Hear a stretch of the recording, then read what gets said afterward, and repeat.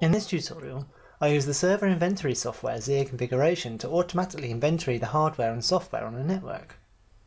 Information is retrieved by the ZIA Configuration client using scan tasks such as Search Active Directory, Search SNMP, and Network System Search. The inventory is displayed within the ZIA Configuration server.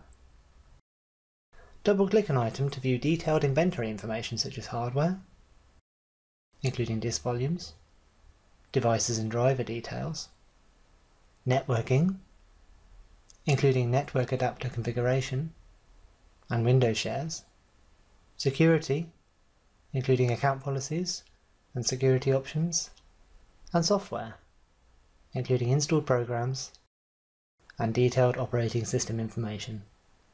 Server roles are displayed as separate items, which can also be opened to show detailed information.